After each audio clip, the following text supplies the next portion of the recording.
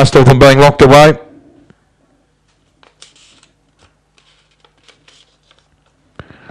Last of them in. Green light comes on. They're set to go. Ready now. Favourite Stags Mackenzie. Ready to go. Racing.